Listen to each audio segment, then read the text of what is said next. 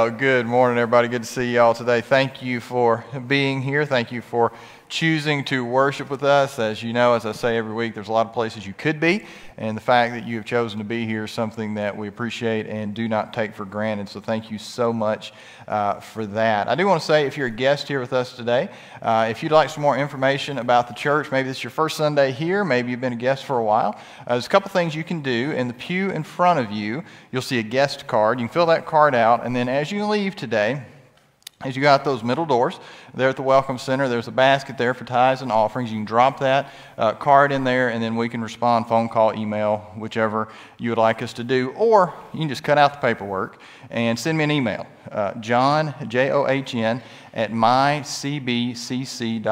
It's a lot of letters, I know. John, that's the correct way to spell John, for all you people that leave the H out, and those of you who are watching online, John, at mycbcc.org, and then I can respond to that email. And so, once again, I just want to thank you guys for being here tonight, for being here this morning. Pay attention to the things there in your bulletin on the left. A couple things I want to do before we get started. One is for us as a church, and then after that, I want us to spend some time in prayer for the world and for the Ukraine. But as you know, a few months ago, we were blessed when Teresa came on board as our operations coordinator. She's done a wonderful job, but like the Lord does, He tends to throw things at us that we're not expecting and bring opportunities our way that we are not expecting. And so Teresa got what I referred to as a Godfather offer, an offer she could not refuse career-wise. And so she is going to be stepping down as our operations coordinator. We are so grateful for her time here. She's done a wonderful job. This is a very difficult decision. She and Alan really agonized over this because they love the church, and she even liked working with us in the office, y'all. Can you imagine? Put up with me and the rest of us, and so we're just so grateful. Tomorrow is her last official day in the office. She will stay on through March, continuing to work from home and taking care of finances and doing all that kind of stuff. But I just want to say how grateful I am for Teresa and her time here and the things that she has done.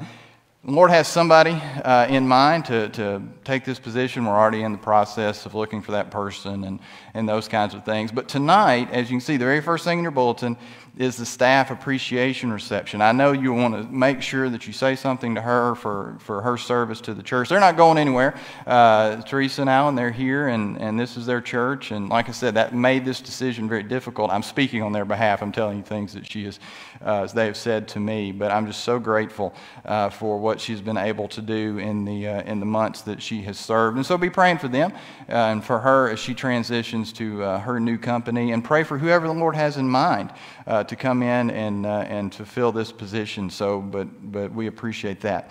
And so the other thing I want us to do today is, in fact, if you'll excuse me, I'm going to take my phone out. I try not to do that, but I want to read you something.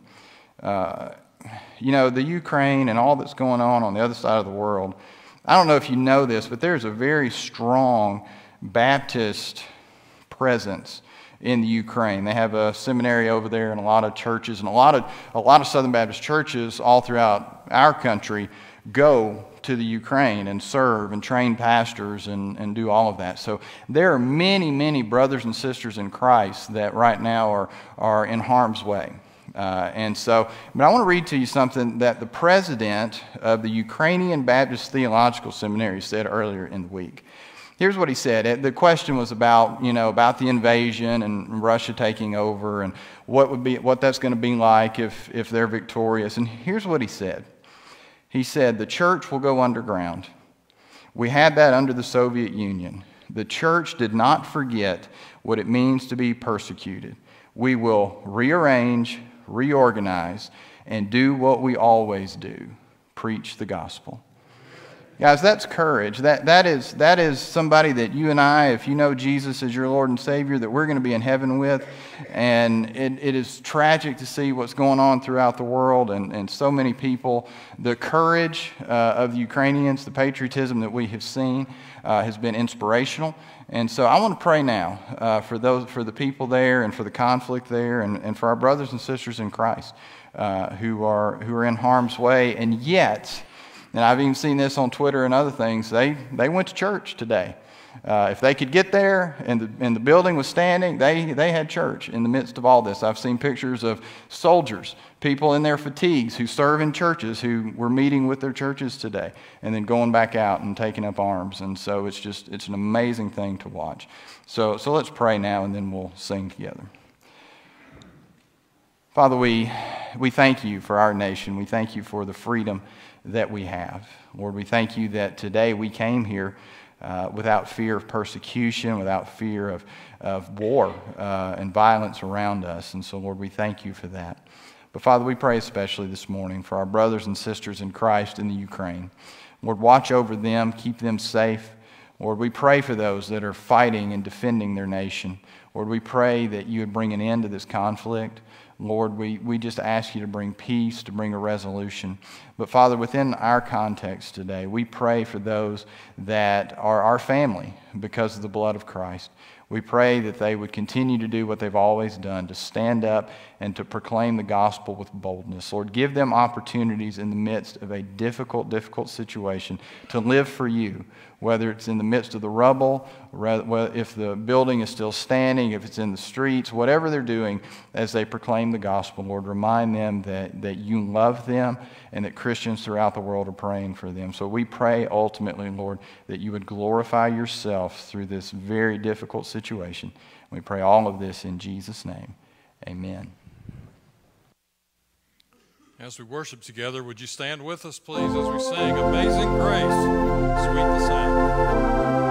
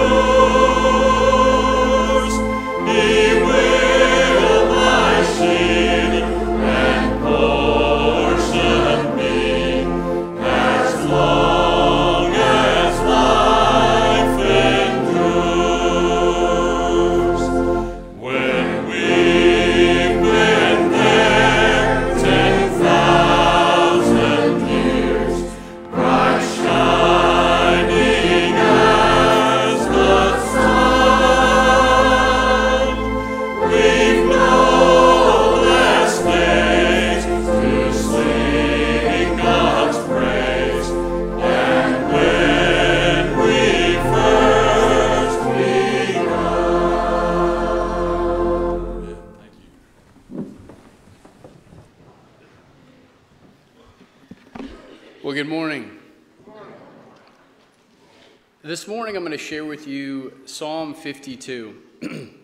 And it's pretty short. The header on it says, "The steadfast love of God endures." And what it does, it compares basically how, Scripture tells us that God opposes the proud but favors the humble. And in this passage, in this Psalm 52, it shows us basically how God will interact with those who are living out flagrant wickedness, those who are living out basically opposing the kingdom of God, opposing God's people, opposing what is right.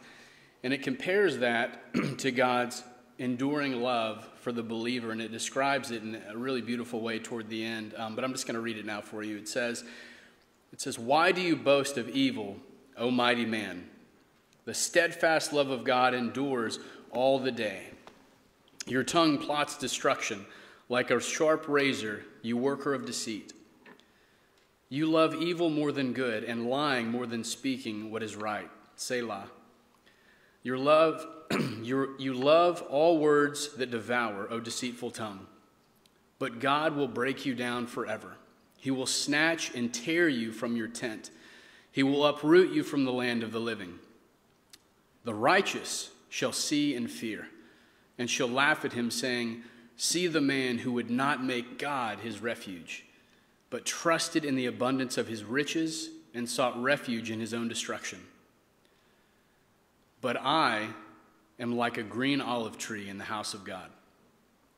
I trust in the steadfast love of God forever and ever. I will thank you forever because you have done it. I will wait for your name, for it is good in the presence of the godly."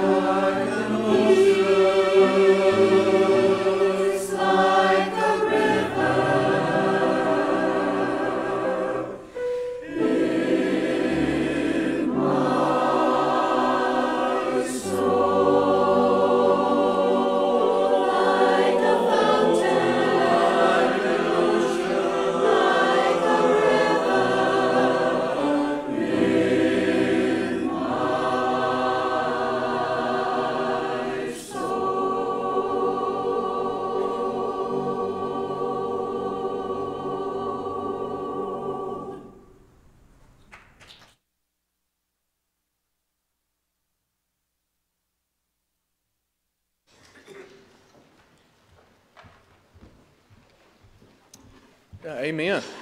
Praise God for peace and His love and the joy that He gives us. Something that will last us, right? Not as the world gives, but what Jesus gives to us. We praise God for that. As we come to pray today, let me let families know that we have Children's Church available, okay? Especially if you're a guest with us, we have Children's Church up through 4th grade. And so once I get done praying, they can go and meet us in the back of the sanctuary, and we'll go to the children's area. Does that sound like a good plan? Yes, for 2 or 3 of us. Right, we're ready for Children's Church today. But I am thankful for our Covenant Kids team. If you'd like to be a part of it, please talk to me about it. What an opportunity to share the gospel with children, boys and girls of all ages. And it's an important responsibility we have, and we'd love to have you as part of that team. But praise God for those working with them. Let's pray together at this time. Father, I just want to thank you this morning for your constant presence, that you are with us. I'm reminded of what David said in Psalm 23, that I will fear no evil, for you are with me. And Lord, that means so much to our hearts today, to know that we're not alone, to know that you are with us, that you lead us and guide us. And we just thank you for your love and your care for each and every one of us gathered here today. Father, I thank you for Jesus, our Lord and Savior, who died to rescue us from our sins out of your great love. And Father, I thank you for the Holy Spirit who lives in us and guides us even now as we worship you. We are dependent upon the work of the Holy Spirit in our worship together. As we come and worship you, we're reminded that we fall short of your glory. Father, we are all a work in progress. We are becoming more and more like Christ. And Father, the desire of our hearts is to be more like you. We want to be holy. We want to be loving. We want to just share the peace of the gospel with others. Help us to do that. I pray that our time together would strengthen us for all that you've called us to do. May the preaching of your word be a demonstration of the power of the Holy Spirit today with conviction. And Lord, I pray that our response would be faithful, just to respond in faith and obedience as you've called us to. Thank you for our church family. Thank you for our guests who gathered here today. We look forward to what you're going to do, and we'll give you the praise for it. We pray in Jesus' name. Amen.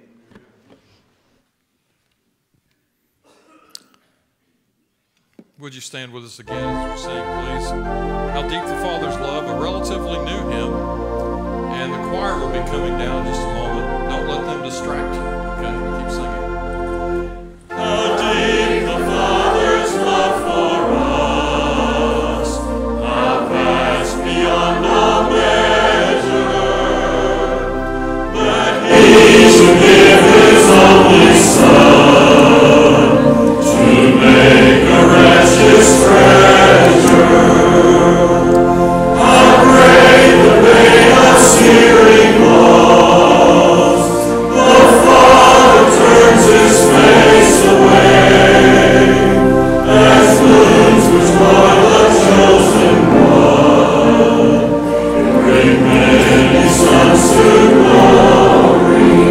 I'm going to stop you right there. I want to sing that verse again, if you could, back it up for what it was. That did not do justice to the important lyrics of this song. And I need to learn not to send a choir down during a song like this. Those words are too important for us to be watching what somebody's wearing or out walking or whatever. So let's sing verse 1 again, and we'll sing the second verse too. Here we go. How deep the Father's love for us, how vast beyond all measure, that He should give His only Son to make a precious treasure. How great the pain of searing loss! The Father turns His face away.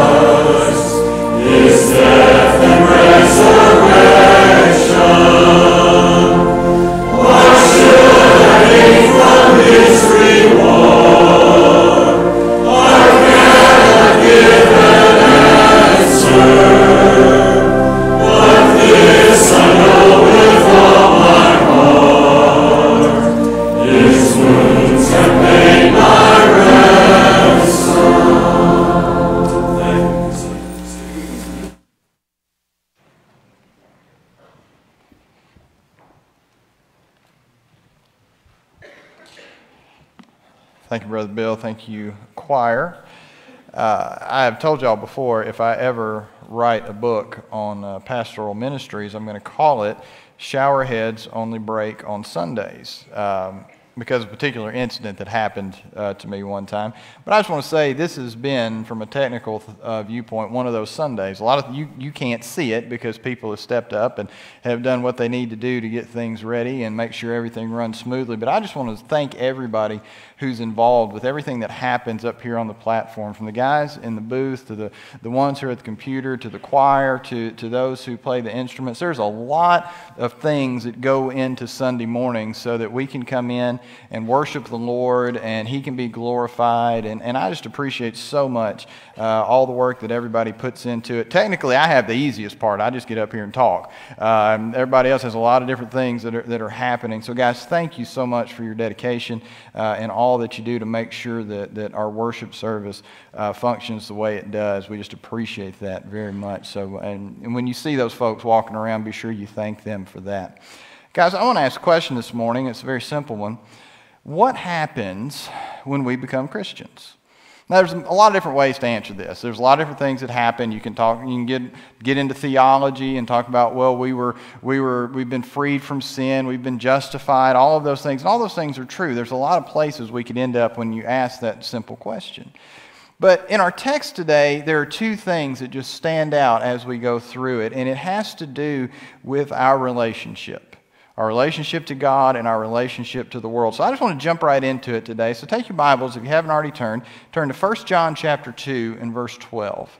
1 John chapter 2 and verse 12. We're just going to look at 3 verses this morning as we continue to go through 1st, 2nd, and 3rd John. And John has been, in the last few paragraphs, has been reminding us of some things. He's been telling us that if we claim and say we are in the light, then we should walk in the light. And if we don't, then we're actually in the darkness. He has told us if we're genuinely saved, if we know Christ as our Lord and Savior, we will live lives of obedience. We will keep His commandments. And then he also says that if we're genuinely following Jesus, if He is our Lord and Savior, that we will love one another, that if we love God, we will love His people. Well, he kind of pauses, but not really. He pauses in a way to kind of get poetic for a minute. And he's going to address 3 groups of people, apparently, but it's really 2. And as I'll explain to you in just a minute. And he's going to do it in a way that's a little bit different. It stands out in the text. In your Bible, it might even be set out differently, is how the paragraph goes and what he's saying here. So let me read it to you. This is 1 John chapter 2, verses 12 through 14. Listen for the different groups. He says, I am writing to you, little children, because your sins are forgiven for His name's sake. I'm writing to you, fathers, because you know Him who is from the beginning. I'm writing to you, young men, because you have overcome the evil one. I write to you, children, because you know the Father. I write to you, fathers, because you know Him who is from the beginning. I write to you, young men, because you are strong, and the word of God abides in you, and you have overcome the evil one. What happens when we become Christians? What happens the moment you repent of your sins and place your faith in Jesus Christ? What actually takes place at that point? I want to show you 2 things this morning, and it has to do, like I said, with relationships. And the first one is this. Our relationship with God changes. Our relationship with God changes.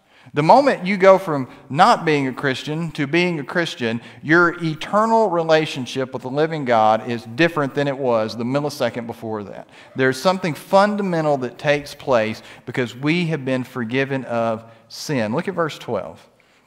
He says, I'm writing to you, little children, because your sins are forgiven for His name's sake. Now, let's get our bearings for a minute here.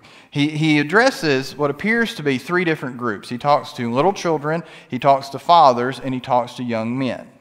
Now, when he uses the word little children, he's already used it in chapter 2, verse 1. He's actually addressing the entire church. This is a very paternal way, a very fatherly way that John would refer to the churches that he's writing to, probably around the area of Ephesus. So he addresses the church. When he says little children, he's talking to everybody. And most likely when he refers, as we go through this text, to fathers and young men, he's talking to the different age groups within the church. Because up until really 20 or 30 years ago, almost all writing was in the masculine. This has been a fairly recent thing where people talk about gender neutral and that sort of thing. When he's addressing fathers and young men, what I believe is going on is he's addressing the older folks in the congregation and the younger folks in the congregation. He's addressing both of those groups. And what he says about one applies to the other. He's speaking about universal truths within what it means to follow Jesus. So that'll help us as we go through it. But notice how this whole thing starts out. If we don't get verse 12 right, if verse 12 doesn't happen to you, then verses 13 and 14 can't happen to you. Look at verse 12 again. He says, I'm writing to you little children, so to the entire congregation, and here's why. Because your sins are forgiven. Now, I mentioned this last week. One of the most important things to keep in mind in 1st, 2nd, and 3rd John are the verbs. Verbs are important. And the little word he says that our sins have been forgiven. The picture is that our sins are forgiven at a specific moment in time. The moment we ask God to forgive us of our sins, right? And place our faith in Jesus Christ. The moment, as we would say, you got saved. The moment you surrendered your life to Jesus. The moment you asked Jesus into your heart. Whatever the phrase was or however you explained it, whether you're an adult, whether you're a child, whatever it might be, there was a moment in time when you gave your life to Jesus if you're a Christian. You were forgiven. And the sense of the word there in the original is you were forgiven at a specific moment, and the results of that forgiveness go on and on and on and on and on forever. They are infinite. There will never be a time where you are no longer forgiven if you've truly been forgiven. It doesn't go away. You will always stand in relationship to God, having been forgiven of your sins if you have truly done that. And here's the little thing. He throws in a caveat here that we've got to keep in mind. He says, I'm writing to you little children because your sins are forgiven. And he says, not because you deserve it. He says, for his name's sake. My salvation and your salvation is primarily not about us. It's about the glory of God. It's about God demonstrating to a lost and dying world that in his grace and in his mercy, he has provided for forgiveness. It's about him and his glory and what he has done for us. And all of these things that we're going to see in verses 13 and 14 begin with verse 12, whether or not we have been forgiven.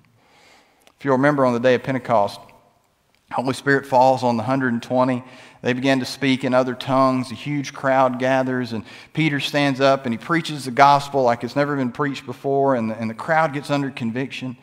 And you remember what they said? They asked a question. In Acts chapter 2, verses 37 and 38, the Bible says this. Now when they heard this, they were cut to the heart and said to Peter and the rest of the apostles, brothers, what shall we do? And Peter said to them, repent and be baptized every one of you in the name of Jesus Christ. And then here it is, for the forgiveness of your sins, and you will receive the gift of the Holy Spirit. Now, how is forgiveness possible? Why is it that I can stand up here and read verse 12 and with full confidence say, if you will repent of your sins and place your faith in Jesus Christ, your relationship with God will change? Well, it's chapter 2 of 1 John, verses 1 and 2. Notice he addresses the same group. It says, my little children, I am writing these things to you so that you may not sin. But if anyone does sin, we have an advocate with the Father, Jesus Christ the righteous. He is the propitiation for our sins, and not for ours only, but also for the sins of the whole world. Jesus was that sacrifice that was necessary for you and I to be able to be forgiven. He was that perfect, sinless, spotless sacrifice that God poured his wrath upon. That's what propitiation is. God poured out his wrath. Jesus took that wrath for me and for you. And when we give our life to Jesus, when we surrender to him, he is that sacrifice. He is the propitiation. That's how we can be forgiven.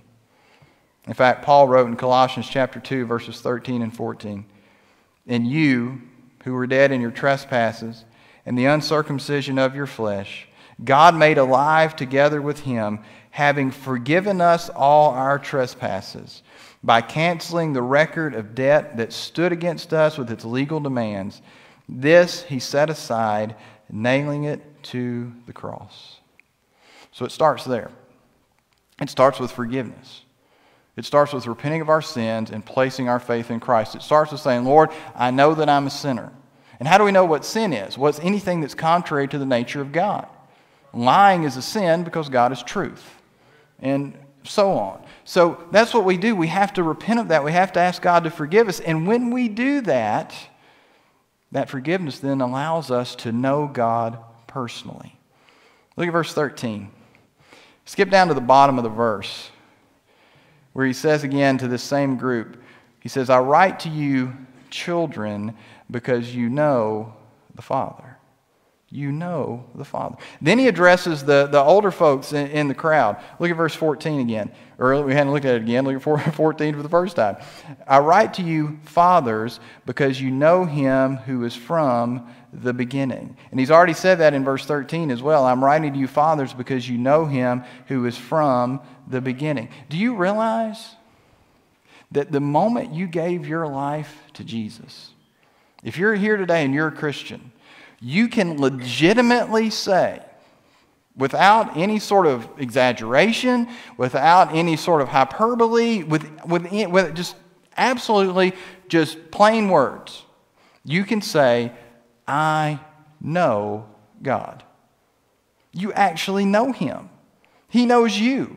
You have a personal relationship with the creator of the universe, with eternal God. He mentions both times, he says, who is from the beginning. But that's not how we come into this world. We come into this world separated from him. We come into this world without that relationship. That's what changes when we give our life to Jesus. Do you remember what Isaiah 59:2 says? But your iniquities have made a separation between you and your God, and your sins have hidden his face from you so that he does not hear. That's how we come into the world. Separated from God. Lost. On the way to hell. Needing to be forgiven. And the moment we're forgiven, suddenly that whole relationship changes. There's no longer that division. There's no longer that wall. And we get to know him personally. In fact, Jesus defined salvation simply as knowing God. John chapter 17, verse 3, Jesus said this in his high priestly prayer right before he was arrested. He said, and this is eternal life. And that should always make us, perk our ears up. And this is eternal life, that they know you, he's praying to the Father, that they know you, the only true God, and Jesus Christ, whom you have sent. We know him. That relationship has changed. Years ago, it's one of my favorite stories. If I've told you before, just act like I haven't. Don't tell me later. One of my favorite stories, I think it was my first semester in seminary. And many of you are going to find this funny because at one point in your life, Dr. Rogers would have been your pastor. Some of you knew him personally. He was friends with you and that sort of thing. But I had a seminary professor who knew Dr. Rogers here in town in the late 70s. And he had served at a church in between college and going to seminary, and they'd gotten to know one another. And he said it was like the late 80s or early 90s or something, right at the height of the conservative resurgence and all the things. And he was maybe it was at the Southern Baptist Convention, whatever it was like this big national meeting. And Dr. Rogers spots my professor and makes a beeline to him and says, oh, how are you doing? And talks to him and hugs him, and they have a good conversation. Been years since they've seen one another. And so Dr. Rogers walks off. Well, my professor's kids are standing there, and they're kind of like bug-eyed. And they go, you know him? And he didn't miss a beat. He said, no, even more important than that, he knows me. That's a very dad response, right? I love that response. But you and I we can say about God himself, the creator of the universe, who spoke the world into existence, who has his hand over everything, we can say, I know him, and he knows me. Because you've been forgiven. If you're a Christian, that relationship, your relationship with God has changed. Second thing I want you to see, the relationship change, and it's simply this, and you can guess it. Our relationship with the world changes. Our relationship with the world changes. This world is no longer our home. This is just a stopping off point where we get to serve him until he calls us home. Look at verse 13 again. he addresses the young men right in the middle of the verse. He says, I'm writing to you young men because you have overcome the evil one. That little word overcome there, y'all know that word. In fact, depending on what kind of shoes you have on today, you might be wearing that word. It's the word Nike, N-I-K-E. Probably pronounced Nike, but we call it Nike in the United States. That's the swoosh. It means victory. It says you have victory, young men. You have, and once again, it's at some point in the past, you attain victory. It's at the moment of salvation. And the results of that victory go on and on and on forever. It's the same thing as with forgiveness. It is something that you get the moment you give your life to Christ. He says it over again in verse 14. At the end of verse 14, he addresses the same group. He says, I write to you young men because you are strong, and the word of God abides in you, and you have overcome the evil one. Knowing God brings spiritual victory. That's what we have. It suddenly changes our relationship with the world. He mentions twice in our paragraph somebody very specific, and that is the evil one, Satan himself.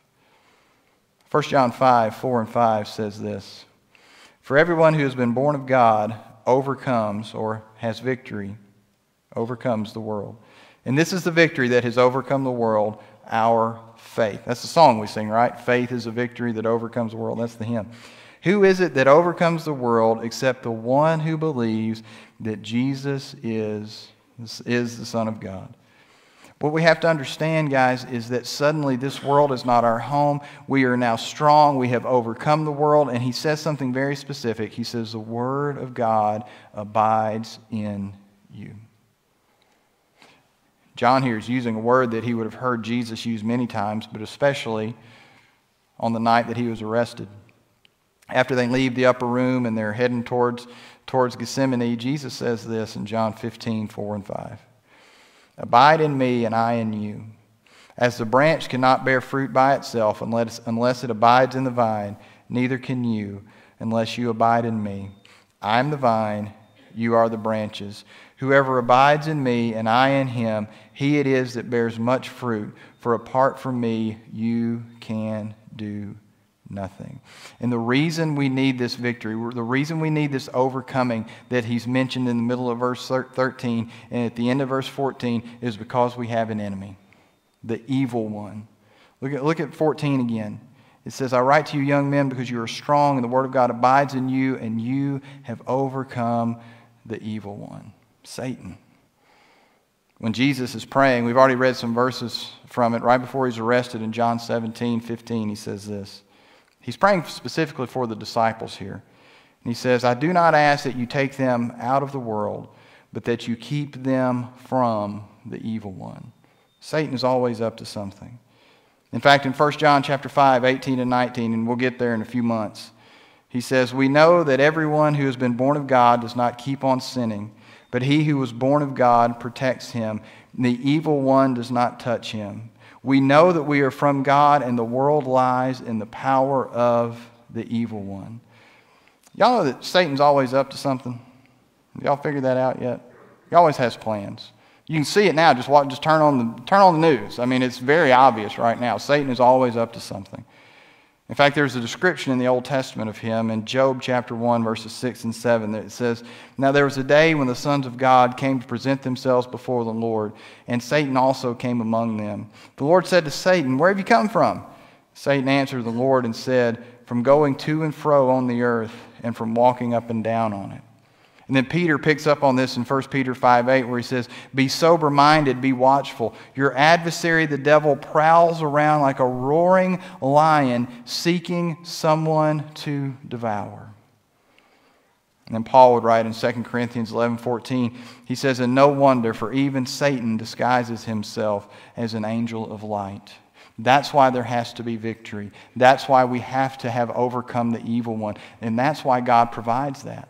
Because Satan is out there and he wants to trip you up and he wants to trip me up and he wants to cause destruction. That's what he does. He simply brings destruction and death and all of those things.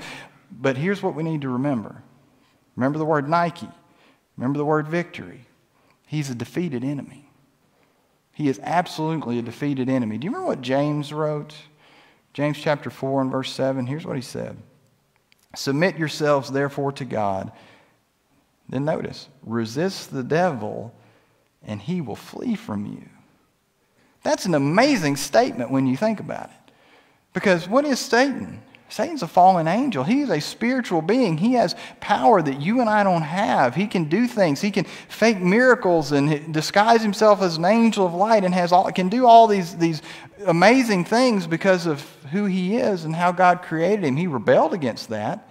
But it's an amazing thing. He's a fallen angel. And yet we in our humanity and in our weakness can resist him and he will flee. He will run. Y'all hear the beeping? Everybody's looking back. The new system's in. We're still not 100% sure. They're going to track it down, y'all. So let's all acknowledge it for a second. It's beeping. It's annoying. Everybody got it? All right, we'll move on. What are you going to do? Acts chapter 26, verses 17 and 18, Jesus said something to Paul. This is when Paul's giving his testimony about his conversion. Jesus said this to Paul on the road to Damascus. He said, delivering you from your people and from the Gentiles, to whom I am sending you, to open their eyes, so that they may turn from darkness to light, and from the power of Satan to God, that they may receive forgiveness of sins and a place among those who are sanctified by faith in me. The moment you repent of your sins and place your faith in Jesus Christ, suddenly your relationship with the world, which is his domain, Satan's domain, changes. You have overcome the world. When I was a freshman in high school, I can't imagine a school doing this today. They'd get in trouble, but this is before things got kind of like they are now. We had this during Spirit Week, before homecoming. We had this thing called Senior Slave Day. And here's what it was. It was that seniors were assigned freshmen. And basically the seniors could just do everything short of torture the freshmen, right? Just humiliate them, do all kinds of stuff. Make them wear stupid things and act dumb. I mean, it was just a weird thing that happened, right? But you've all probably been through things like this. Well, I just really wasn't looking forward to this as a freshman. And so that morning of Spirit Week, here comes the guy who's supposed to be the senior that is assigned to me. Now, I'm 14. This kid's only 17, right? He's only 3 years older than I am. So he comes up to me and he says, here's what I want you to do. And he said this, and this. And he had something he wanted me to wear and do this. And I looked at him and I said, no. So I'm not doing it. And then I walked off. And that was the last I heard of him that day. He never came back, right? That tells you a little bit about my personality. Now, he could have, I guess, gone to the vice principal and all that and said, hey, he won't do this thing. And I'd have probably done it then, if Mr. Fletcher would have said, you need to do this, you're going to be in trouble. But he never did. Because, y'all, he was a stupid kid just like me. He had zero authority in my life. None. And I said, no, I'm not doing it. Now, that's a silly example, I know. But Satan comes after you and he comes after me. If you've given your life to Jesus, if you've repented of your sins and placed your faith in Christ, you know what you can do? You can just say, no, I'm not doing it. Because this world is not our home. We have victory. The moment you give your life to Jesus, the moment you become a Christian, those relationships change. So back to the question. What happens when we become Christians? Well, guys, our relationship with God changes, and our relationship with the world changes. We've been forgiven, and we have victory. Now, believer, let me ask you something today. I'm talking to the Christians in the room now. Are you living life with victory? Are you living life having been rescued from the power of sin?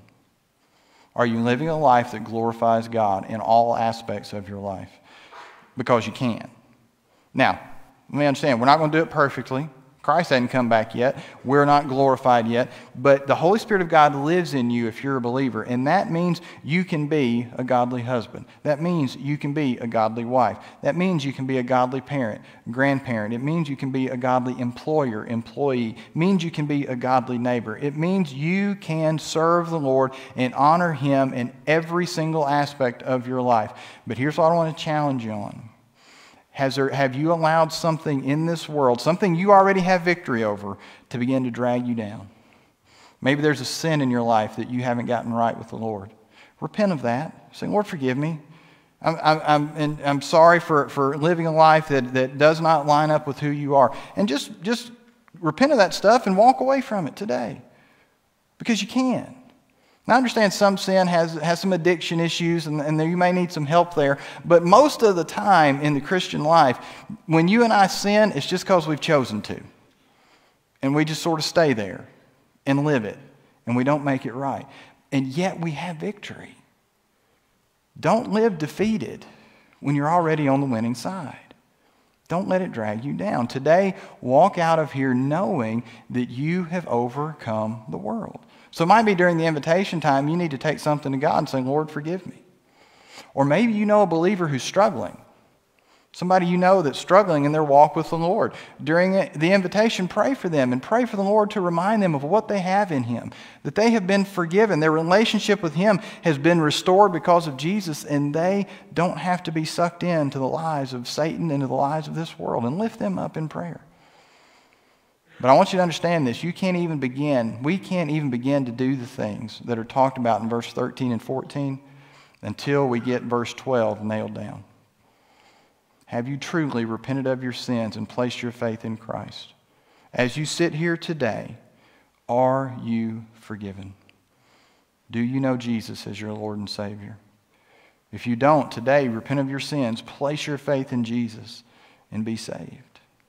Jesus died for you, was buried, and rose again on the third day. And if you'll repent of your sins and call on the name of the Lord, you will be saved. Forgiveness and victory. That's what happens when we give our life to Jesus. I'm going to pray for us, guys, and then we're going to have our time of response. You may want to come and talk to me. You may want to come to the steps and deal with the Lord. You may want to deal with Him right where you are. Those of you who are watching, if you need to send an email, send me an email or send us a Facebook message, and we can respond to that. But the reality is, if you've given your life to Jesus, you have overcome the world. You have been forgiven. Let's live like it. Let me pray for us. Father, we thank you for this paragraph. We thank you for what you have given us, what you've reminded us of today. Lord, I pray for every believer in the room, Lord, that we would live lives of victory. Lord, I pray that we would honor you. If there's things we need to get right today, that we would. If we know other believers who are struggling, Lord, I pray we'd lift them up. If there's one here today who doesn't know you, I pray they would call on the name of the Lord and be saved and receive the victory that we have read about in this text. We pray this in Jesus' name. Amen.